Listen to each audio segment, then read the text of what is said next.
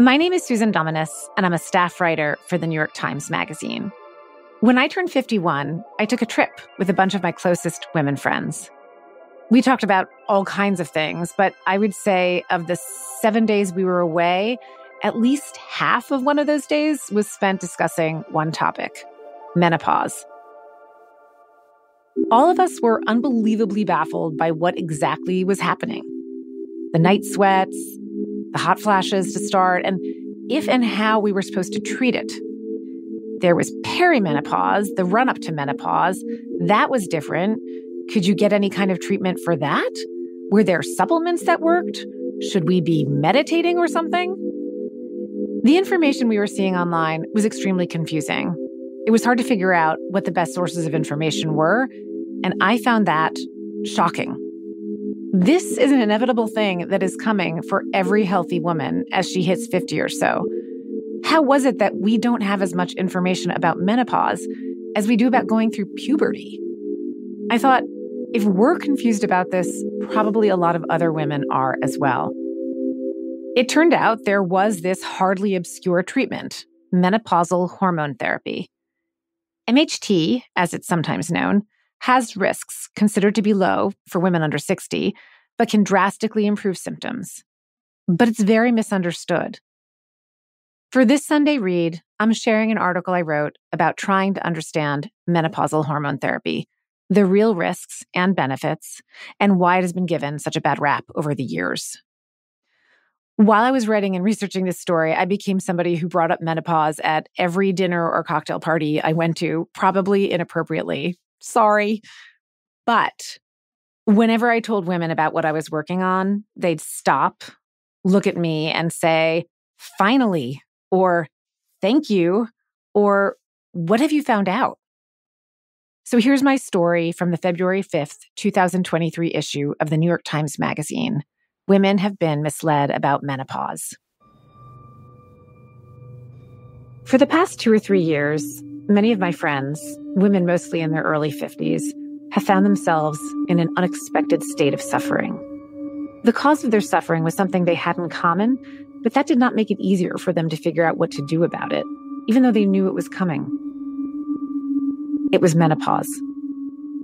The symptoms they experienced were varied and intrusive. Some lost hours of sleep every night, disruptions that chipped away at their mood, their energy, the vast resources of goodwill that it takes to parent and to partner. One friend endured week-long stretches of menstrual bleeding so heavy that she had to miss work. Another friend was plagued by as many as 10 hot flashes a day. A third was so troubled by her flights of anger, their intensity new to her, that she sat her 12-year-old son down to explain that she was not feeling right, that there was this thing called menopause, and that she was going through it. Another felt a pervasive dryness in her skin, her nails, her throat, even her eyes, as if she were slowly calcifying. Then last year, I reached the same state of transition. Technically, it is known as perimenopause, the biologically chaotic phase leading up to a woman's last period, when her reproductive cycle makes its final faltering runs. The shift, which lasts on average 4 years, typically starts when women reach their late 40s, the point at which the egg-producing sacs of the ovaries start to plummet in number. In response, some hormones, among them estrogen and progesterone, spike and dip erratically, their usual signaling systems failing. During this time, a woman's period may be much heavier or lighter than usual. As levels of estrogen, a crucial chemical messenger, trend downward, women are at higher risk for severe depressive symptoms. Bone loss accelerates. In women who have a genetic risk for Alzheimer's disease, the first plaques are thought to form in the brain during this period. Women often gain weight quickly, or see it shift to their middles, as the body fights to hold onto the estrogen that abdominal fat cells produce. The body is in a temporary state of adjustment, even reinvention, like a machine that once ran on gas, trying to adjust to solar power, challenged to find workarounds. I knew I was in perimenopause because my period disappeared for months at a time, only to return with no explanation. In the weeks leading up to each period, I experienced abdominal discomfort so extreme that I went for an ultrasound to make sure I didn't have some ever-growing cyst. At times, hot flashes woke me at night, forcing me straight into the kinds of anxious thoughts that take on ferocious life in the early hours of morning. Even more distressing was the hard turn my memory took for the worse. I was forever blanking on something I said as soon as I'd said it, chronically groping for words or names, a development apparent enough that people close to me commented on it. I was haunted by a conversation I had with a writer I admired, someone who quit relatively young. At a small party, I asked her why. Menopause, she told me without hesitation. I couldn't think of the words.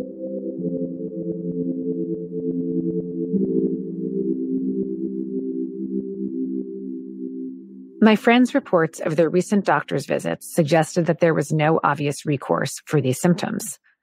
When one friend mentioned that she was waking once nightly because of hot flashes, her gynecologist waved it off as hardly worth discussing. A colleague of mine seeking relief from hot flashes was prescribed bee pollen extract, which she dutifully took with no result. Another friend who expressed concerns about a lower libido and vaginal dryness could tell that her gynecologist was uncomfortable talking about both. I thought, hey, aren't you a vagina doctor? She told me. I use that thing for sex. Their doctor's responses prompted me to contemplate a thought experiment, one that is not exactly original, but is nevertheless striking. Imagine that some significant portion of the male population started regularly waking in the middle of the night, drenched in sweat, a problem that endured for several years. Imagine that those men stumbled to work, exhausted, their morale low, frequently tearing off their jackets or hoodies during meetings, and excusing themselves to gulp for air by a window. Imagine that many of them suddenly found sex to be painful, that they were newly prone to urinary tract infections, with their penises becoming dry and irritable, even showing signs of what their doctors called atrophy. Imagine that many of their doctors had received little to no training on how to manage these symptoms, and when the subject arose, sometimes reassured their patients that this process was natural, as if that should be consolation enough. Now imagine that there was a treatment for all these symptoms that doctors often overlooked. The scenario seems unlikely, and yet it's a depressingly accurate picture of menopausal care for women. There is a treatment, hardly obscure, known as menopausal hormone therapy, that eases hot flashes and sleep disruption and possibly depression and aching joints. It decreases the risk of diabetes and protects against osteoporosis.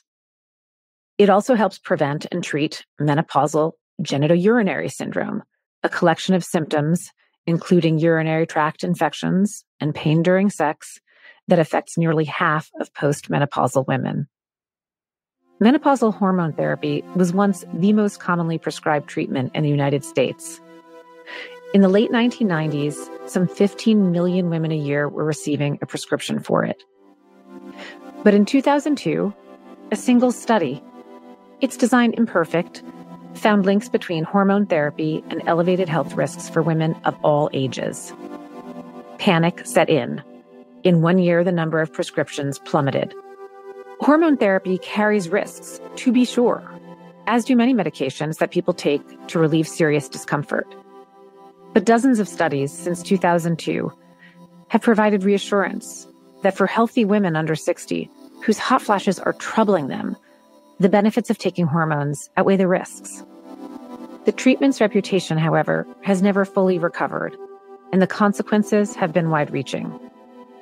It is painful to contemplate the sheer number of indignities unnecessarily endured over the past 20 years. The embarrassing flights to the bathroom, the loss of precious sleep, the promotions that seem no longer in reach, the changing of all those drenched sheets in the early morning, the depression that fell like a dark curtain over so many women's days.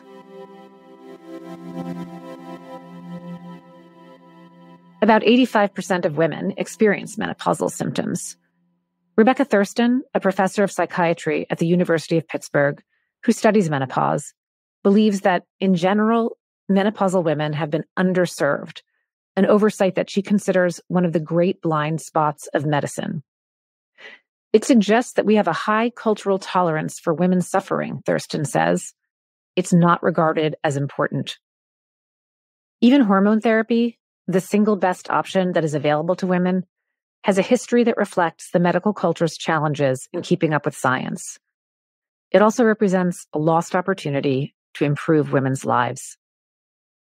Every woman has the right, indeed the duty, to counteract the chemical castration that befalls her during her middle years, the gynecologist Robert Wilson wrote in 1966. The U.S. Food and Drug Administration approved the first hormone therapy drug in 1942, but Wilson's blockbuster book, Feminine Forever, can be considered a kind of historical landmark, the start of a vexed relationship for women and hormone therapy. The book was bold for its time in that it recognized sexual pleasure as a priority for women, but it also displayed a frank contempt for aging women's bodies and pitched hormones in the service of men's desires. Women on hormones would be, quote, more generous sexually and, quote, easier to live with. They would even be less likely to cheat. Within a decade of the book's publication, Premarin, a mix of estrogens derived from the urine of pregnant horses, was the fifth most prescribed drug in the United States. Decades later, it was revealed that Wilson received funding from the pharmaceutical company that sold Premarin. In 1975, alarming research halted the rise of the drug's popularity. Menopausal women who took estrogen had a significantly increased risk of endometrial cancer.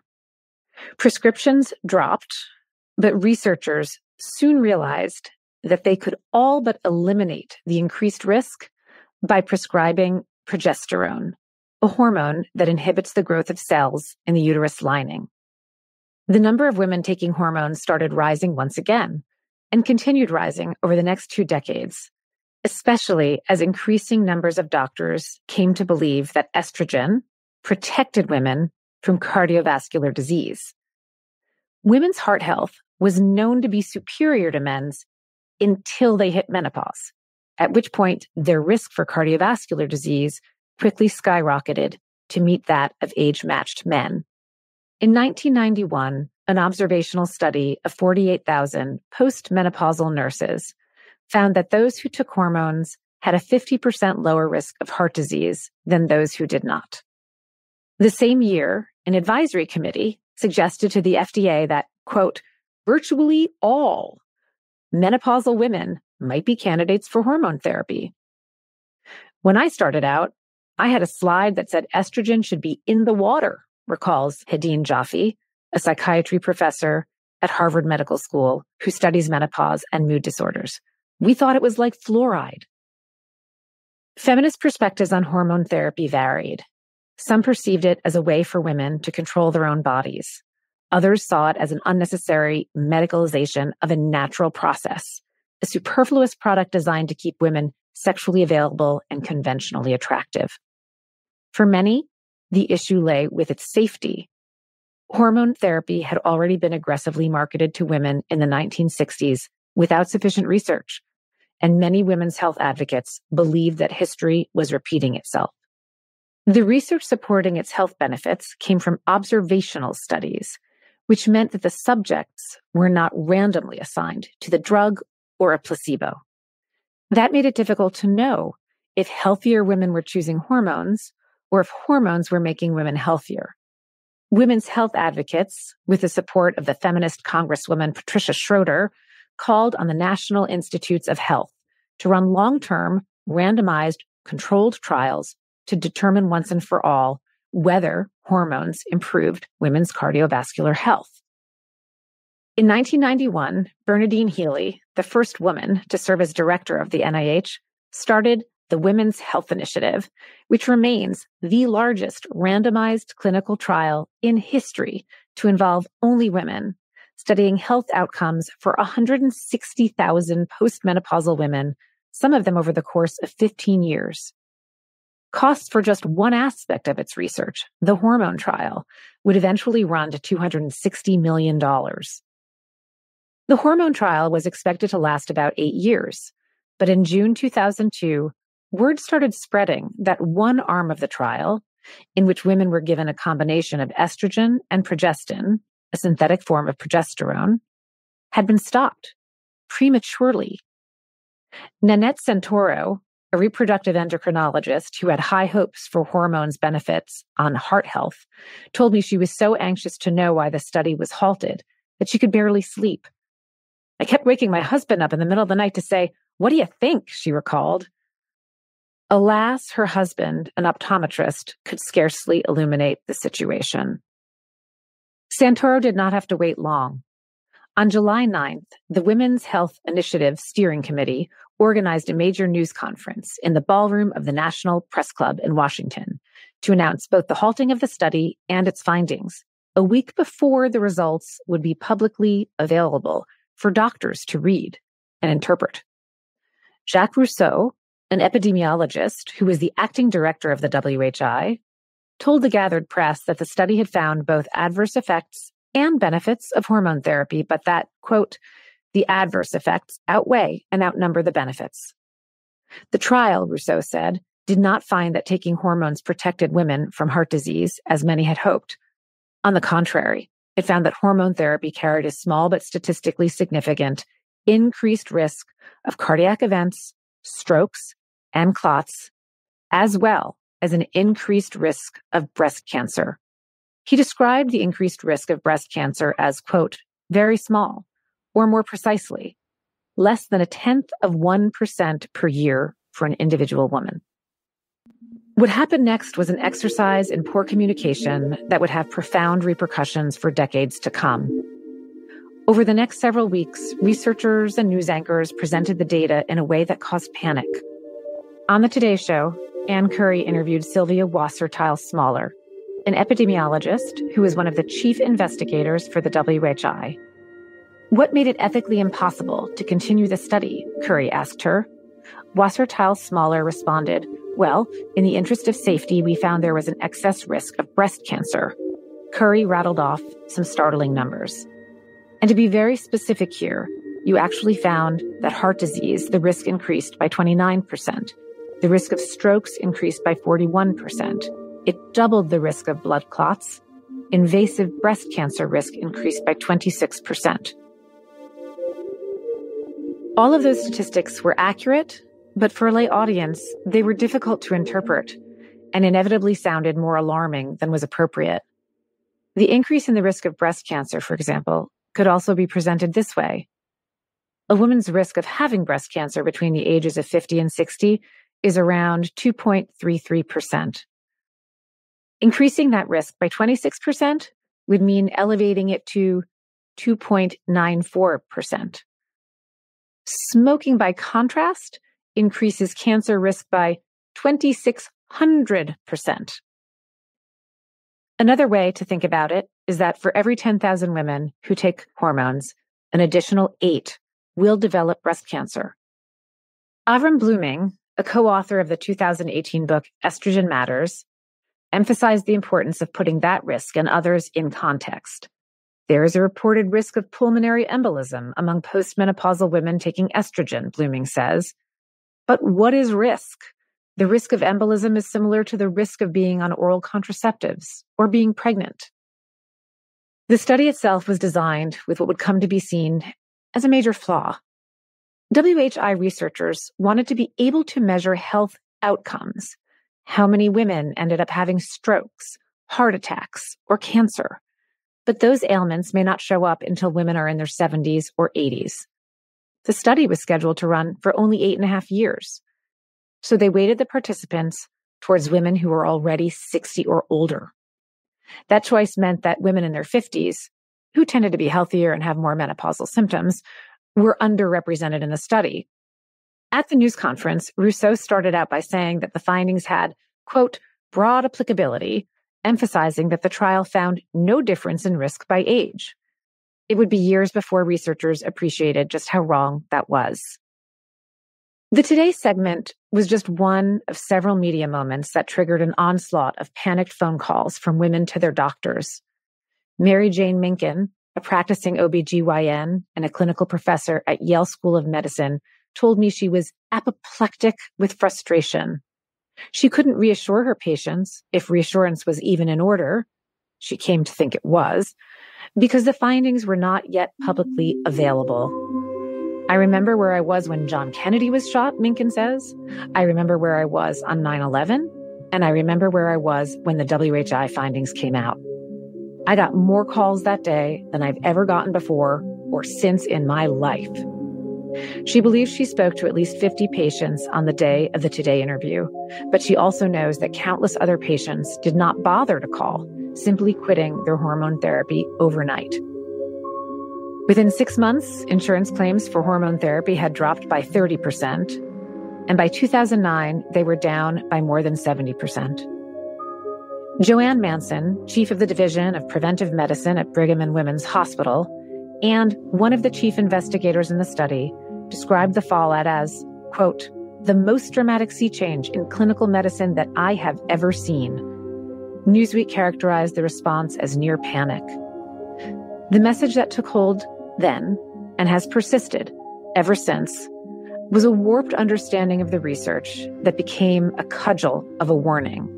Hormone therapy is dangerous for women.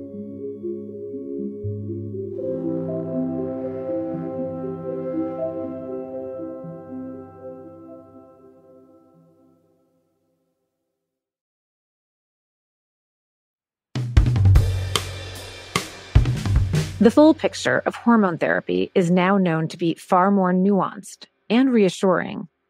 When patients tell Stephanie Fabian, the director of the Mayo Clinic Center for Women's Health, that they've heard that hormones are dangerous, she has a fairly consistent response. I sigh, Fabian told me. She knows she has some serious clarifying to do. Fabian, who is also the medical director of the North American Menopause Society, NAMS, an association of menopause specialists, says the first question patients usually ask her is about breast cancer risk. She explains that in the WHI trial, women who were given a combination of estrogen and progestin saw an increased risk emerge only after 5 years on hormones. And even after 20 years, the mortality rate of women who took those hormones was no higher than that of the control group. Some researchers have hope that new formulations of hormone therapy will lessen the risk of breast cancer. One major observational study published last year suggested so, but that research is not conclusive. The biggest takeaway from the last 2 decades of research is that age matters. For women who go through early menopause, before age 45, hormone therapy is recommended because they're at greater risk for osteoporosis if they don't receive hormones up until the typical age of menopause.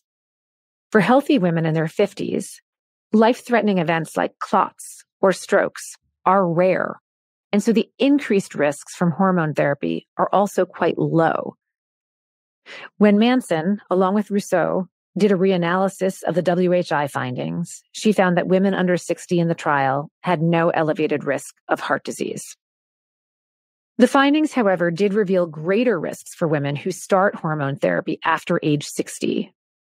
Manson's analyses found that women had a small elevated risk of coronary heart disease if they started taking hormones after age 60, and a significant elevated risk if they started after age 70. It was possible, researchers have hypothesized, that hormones may be most effective within a certain window, perpetuating the well-being of systems that are still healthy, but accelerating damage in those that are already in decline. No definitive research has yet followed women who start in their 50s and stay on continuously into their 60s. Researchers also now have a better appreciation of the benefits of hormone therapy. Even at the time that the WHI findings were released, the data showed at least one clear improvement resulting from hormone therapy. Women had 24% fewer fractures. Since then, other positive results have emerged. The incidence of diabetes, for instance, was found to be 20% lower in women who took hormones compared with those who took a placebo. In the WHI trial, women who had hysterectomies, 30% of American women by age 60, were given estrogen alone because they did not need progesterone to protect them from endometrial cancer. And that group had lower rates of breast cancer than the placebo group. Nonetheless, Blooming and his co-author Carol Tavris write in Estrogen Matters, we have yet to see an NIH press conference convened to reassure women of the benefits of estrogen. Anything short of that, they argue, allows misrepresentations and fears to persist. Positive reports about hormone therapy for women in their 50s started emerging as early as 2003, and they've never really slowed. But the revelations have come in a trickle, with no one story gaining the kind of exposure or momentum of the WHI news conference. In 2016, Manson tried to rectify the problem in an article for the New England Journal of Medicine, issuing a clear course correction of the WHI findings as they pertain to women in their 40s and 50s. Since she published that paper, she feels attitudes have changed, but too slowly. Manson frequently speaks to the press, and as the years passed and more data accumulated that suggested that the risks were not as alarming as they were first presented, you can almost track her increasing frustration in her public comments. Women who would be appropriate candidates are being denied hormone therapy for the treatment of their symptoms, she told me in a recent interview. She was dismayed that some doctors were not offering relief to women in their 50s on the basis of a study whose average subject age was 63, and in which the risk assessments were largely driven by women in their 70s. We're talking about literally tens of thousands of clinicians who are reluctant to prescribe hormones. Even with new information, doctors still find themselves in a difficult position. If they rely on the WHI, they have the benefit of a gold standard trial, but one that focused on mostly older women and relied on higher doses and different formulations of hormones from those most often prescribed today.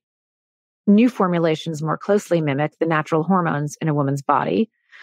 There are also new methods of delivery. Taking hormones via transdermal patch rather than a pill allows the medication to bypass the liver, which seems to eliminate the risk of clots. But the studies supporting the safety of newer options are observational. They have not been studied in long-term randomized controlled trials.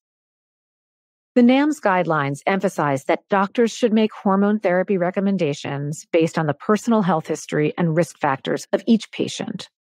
Many women under 60 or within 10 years of menopause already have increased baseline risks for chronic disease because they're already trying to manage their obesity, hypertension, diabetes, or high cholesterol. Even so, Fabian says, quote, there are few women who have absolute contraindications, meaning that for them, hormones would be off the table. At highest risk from hormone use are women who have already had a heart attack, breast cancer, stroke, or a blood clot, or women with a cluster of significant health problems. For everyone else, Fabian says, the decision has to do with the severity of the symptoms, as well as personal preferences and level of risk tolerance. For high-risk women, other sources of relief exist. The selective serotonin reuptake inhibitor paroxetine is approved for the relief of hot flashes, although it is not as effective as hormone therapy. Cognitive behavioral therapy has also been shown to help women with how much hot flashes bother them. Doctors who treat menopause are waiting for the FDA's review of a drug up for approval this month, a non-hormonal drug that would target the complex of neurons thought to be involved in triggering hot flashes. Conversations about the risks and benefits of these various treatments often require more time than the usual 15-minute slot that health insurance will typically reimburse for a routine medical visit. If I were in my own chair, I'd be called to task for not doing stuff that would make more money, like delivering babies and IVF, says Santoro, now the department chair of obstetrics and gynecology at the University of Colorado School of Medicine, who frequently takes on complex cases of menopausal women. Family medicine generally doesn't want to deal with this because who wants to have a 45-minute long conversation with somebody about the risks and benefits of hormone therapy? Because it's nuanced and complicated. Some of these conversations entail explaining that hormones are not a cure-all. When women come in and tell me they're taking hormones for anti-aging or general prevention, or because they have some vague sense it'll return them to their premenopausal self, and they're not even having hot flashes, I say, hormone therapy is not a fountain of youth and shouldn't be used for that purpose, Fabian says. Too many doctors are not equipped to parse these intricate pros and cons, even if they wanted to. Medical schools, in response to the WHI, were quick to abandon menopausal education. There was no treatment considered safe and effective, so they decided there was nothing to teach, says Minkin, the Yale OBGYN. About half of all practicing gynecologists are under 50, which means that they started their residencies after the publication of the WHI trial and might never have received meaningful education about menopause. When my younger partners see patients with menopausal symptoms, they refer them to me, says Audrey Buxbaum, a 60-year-old gynecologist with a practice in New York. Buxbaum, like many doctors over 50, prescribed menopausal hormone therapy before the WHI and never stopped. Education on a stage of life that affects half the world's population is still wildly overlooked at medical schools. A 2017 survey sent to residents across the country found that 20% of them had not heard a single lecture on the subject of menopause, and a third of the respondents said they would not prescribe hormone therapy to a symptomatic woman, even if she had no clear medical conditions that would elevate the risk of doing so. I was quizzing my daughter a few years ago when she was studying for the board exams, and whoever writes the board questions, the answer is never, give them hormones, Santoro says. In recent years, there has been some progress. The University of Pennsylvania has established a menopause clinic, and Johns Hopkins now offers a 2-year curriculum on the subject to its medical students. But the field of gynecology will most likely, for decades to come, be populated by many doctors who left medical school unprepared to offer guidance to menopausal women who need their help. I didn't know all of this when I went to see my gynecologist. I knew only what my friends had told me, and that hormone therapy was an option.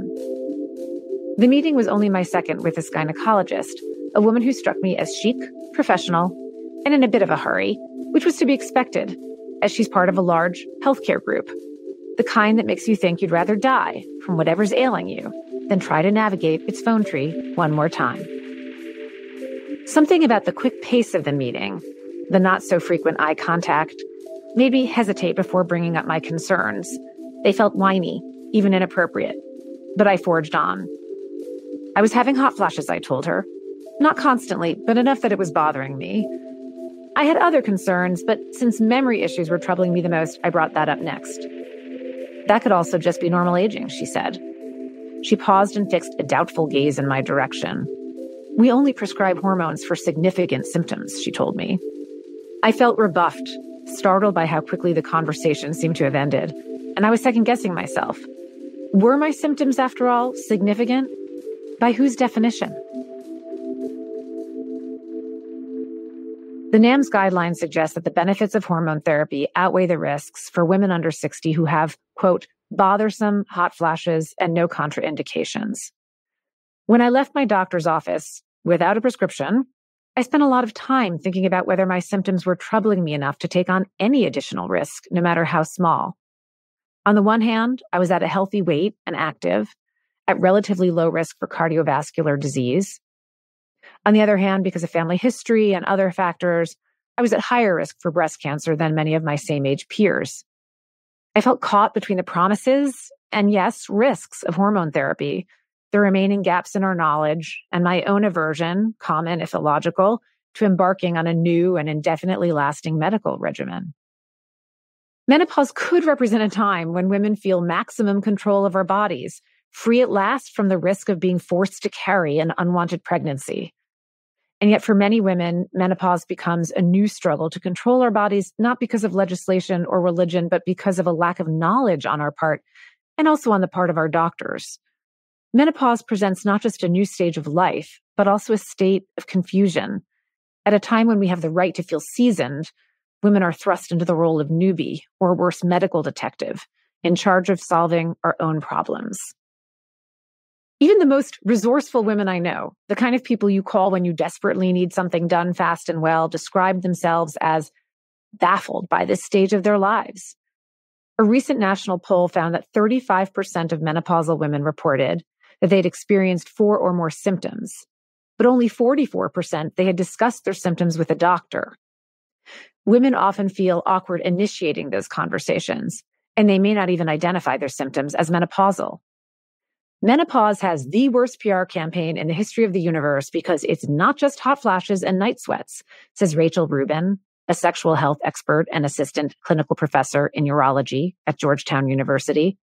How many times do I get a 56-year-old woman who comes to me who says, oh yeah, I don't have hot flashes and night sweats, but I have depression and osteoporosis and low libido and pain with sex? These can all be menopausal symptoms. In an ideal world, Rubin says, more gynecologists, internists, and urologists would run through a list of hormonal symptoms with their middle-aged patients, rather than waiting to see if those women have the knowledge and wherewithal to bring them up on their own. The WHI trial measured the most severe life-threatening outcomes: breast cancer, heart disease, stroke, and clots, among others. But for a woman who is steadily losing hair, who has joint pain, who suddenly realizes that her very smell has changed and not for the better, or who is depressed or exhausted, for many of those women, the net benefits of taking hormones, of experiencing an improved quality of life day to day, may be worth facing down whatever incremental risks hormone therapy entails, even after age 60. Even for women like me, whose symptoms are not as drastic, but whose risks are low, hormones can make sense. I'm not saying every woman needs hormones, Rubin says, but I'm a big believer in your body, your choice.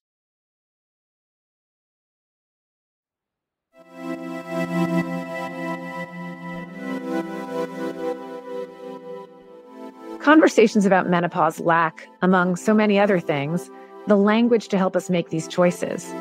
Some women sail blissfully into motherhood, but there's a term for the extreme in anxiety and depression that other women endure following delivery: postpartum depression. Some women menstruate every month without major upheaval. Others experience mood changes that disrupt their daily functioning, suffering what we call premenstrual syndrome, PMS, or in more serious cases, premenstrual dysphoric disorder. A significant portion of women suffer no symptoms whatsoever as they sail into menopause. Others suffer near systemic breakdowns with brain fog, recurring hot flashes, and exhaustion. Others feel different enough to know they don't like what they feel, but they're hardly incapacitated. Menopause, that baggy term, is too big, too overdetermined, generating a confusion that makes it especially hard to talk about. No symptom is more closely associated with menopause than the hot flash, a phenomenon that's often reduced to a comedic trope. The middle-aged woman furiously waving a fan at her face and throwing ice cubes down her shirt.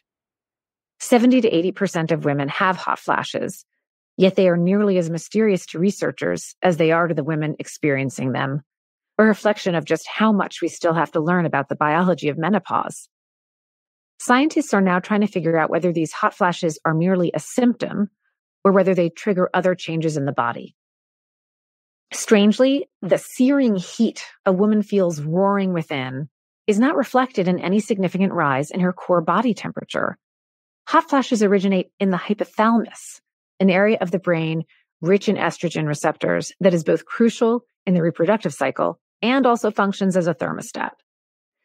Deprived of estrogen, its thermostat now wonky, the hypothalamus is more likely to misread small increases in core body temperature as too hot, triggering a rush of sweat and widespread dilation of the blood vessels in an attempt to cool the body.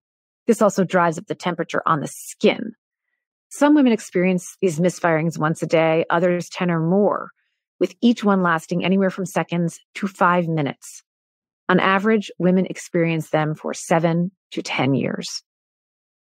What hot flashes might mean for a woman's health is one of the main questions that Rebecca Thurston, the director of the Women's Biobehavioral Health Laboratory at the University of Pittsburgh, has been trying to answer.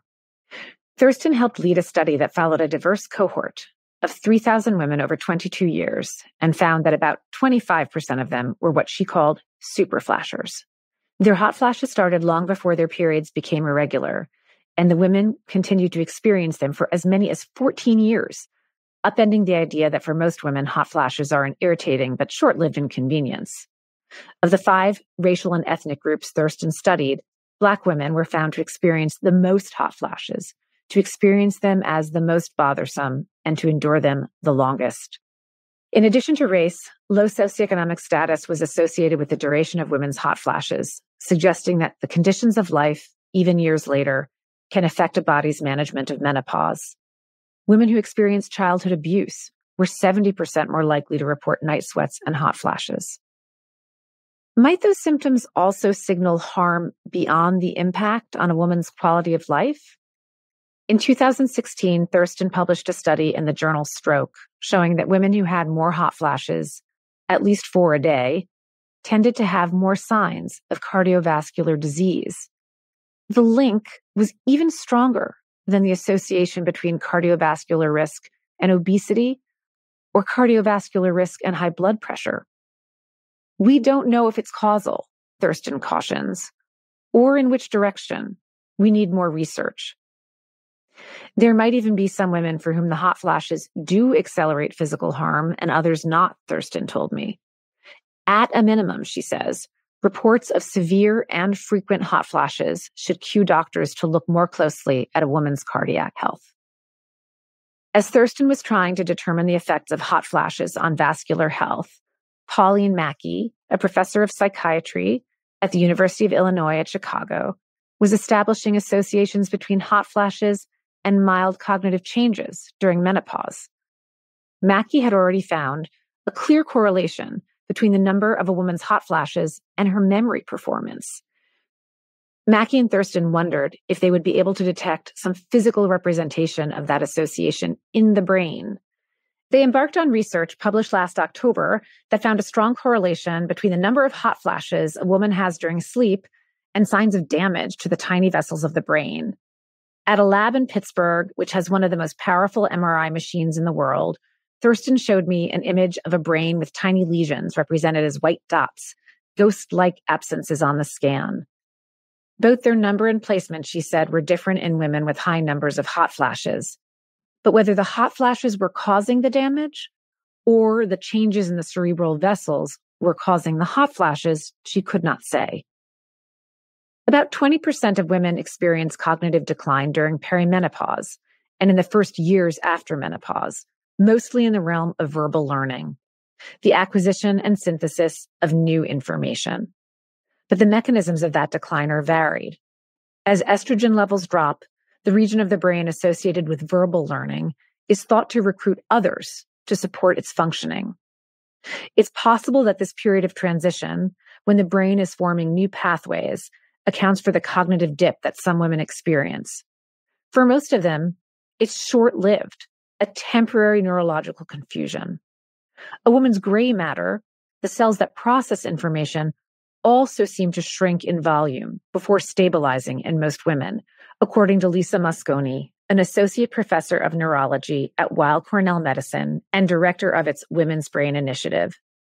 She compares the process the brain undergoes during those years of transition to a kind of remodeling. But the tiny brain lesions that Thurston and Mackey detected don't resolve. They remain, contributing incrementally over many years to an increased risk of cognitive decline and dementia. In the past 15 years, 4 randomized controlled trials found that taking estrogen had no effect on cognitive performance. But those 4 studies, Mackey points out, did not look specifically at women with moderate to severe hot flashes. She believes that might be the key factor. Treat the hot flashes with estrogen, Mackey theorizes, and researchers might see an improvement in cognitive health. In one small trial Mackey conducted of about 36 women, all of whom had moderate to severe hot flashes, half of the group received a kind of anesthesia procedure that reduced their hot flashes, and the other half received a placebo treatment. She measured the cognitive function of both groups before the treatment and then 3 months after, and found that as hot flashes improved, memory improved. The trial was small, but hypothesis generating, she says. Even adjusting for greater longevity in women, Alzheimer's disease is more frequent in women than men, one of the many brain health discrepancies that have led researchers to wonder about the role that estrogen and possibly hormone therapy might play in the pathways of cognitive decline.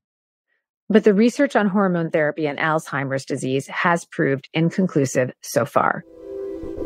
Whatever research exists on hormones in the brain focuses on postmenopausal women, which means it's impossible to know for now whether perimenopausal women could conceivably benefit from taking estrogen and progesterone during the temporary dip in their cognitive function. There hasn't been a single randomized trial of hormone therapy for women in perimenopause, Maki says. Egregious, right? What's also unclear, Thurston says, is how the various phenomena of cognitive change during menopause, the temporary setbacks that resolve, the progress towards Alzheimer's in women with high genetic risk, and the onset of those markers of small vessel brain disease interact or reflect on one another. We haven't followed women long enough to know, says Thurston, who believes that menopause care begins and ends with one crucial dictum. We need more research. In the information void, a vast menopausal wellness industry has developed, flush with products that Fabian dismisses as mostly lotions and potions. But a new crop of companies has also come to market to provide FDA-approved treatments, including hormone therapy. MIDI Health offers virtual face-to-face access to menopause-trained doctors and nurse practitioners who can prescribe hormones that some insurances will cover. Other sites like Evernow and Alloy sell prescriptions directly to the patient. Maki serves on the medical advisory boards of both MIDI and Alloy. On the Alloy website, a woman answers a series of questions about her symptoms, family, and medical history, and the company's algorithm recommends a prescription, or doesn't. A prescribing doctor reviews the case and answers questions by text or phone, and if the woman decides to complete the order, she has access to that prescribing doctor by text for as long as the prescription is active. Alloy holds online support groups where women, clearly of varying socioeconomic backgrounds, often vent about how hard it was for them to find relief, how much they're still suffering, or how traumatized they still are by the lack of compassion and concern they encountered when seeking help for distressing symptoms. On one call in July, a middle-aged woman described severe vaginal dryness. When I was walking or trying just to exercise, I would be in such agony, she said. It's painful just to move.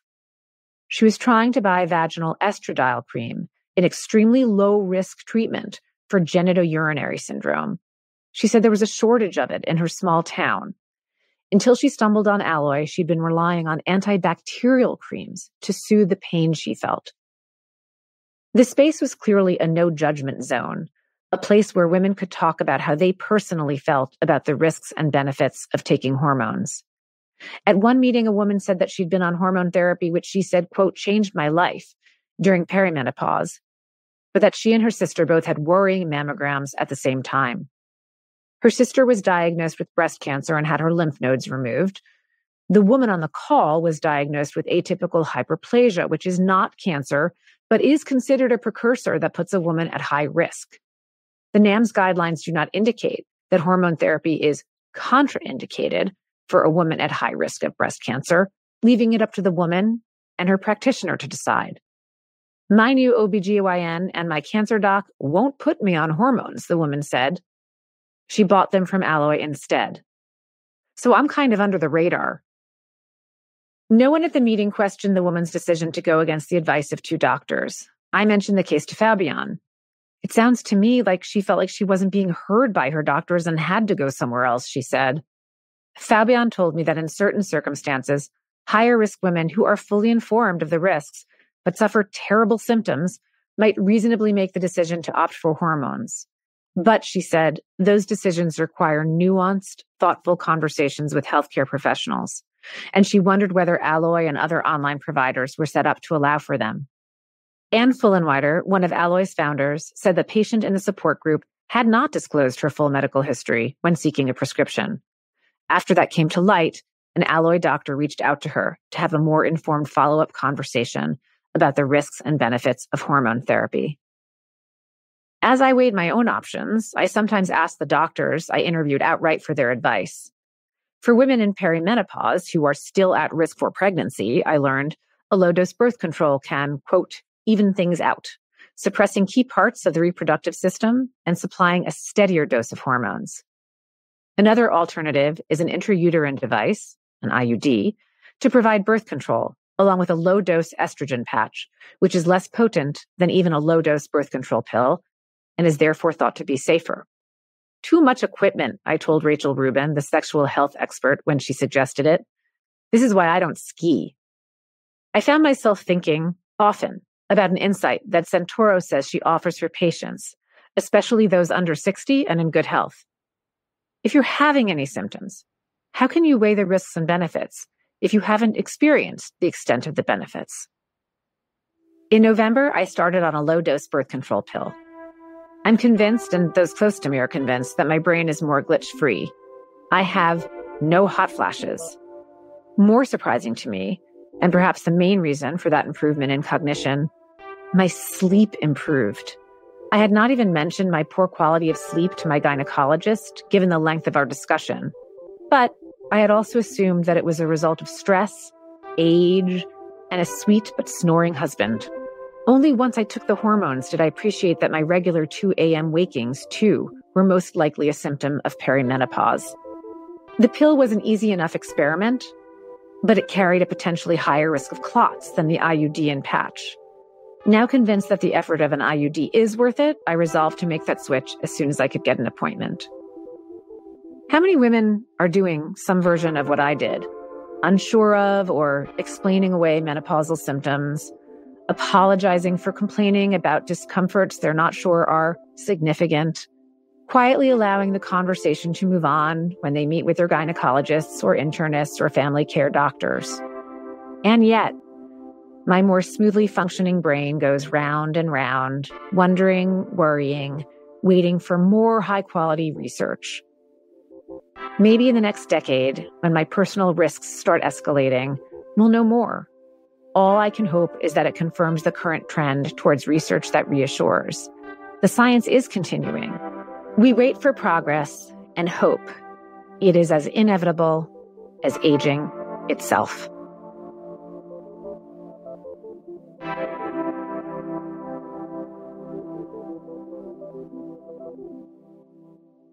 This story was written and narrated by Susan Dominus. To listen to more stories from the New York Times, The New Yorker, Vanity Fair, The Atlantic, and other publications on your smartphone, download Autumn on the App Store or the Play Store.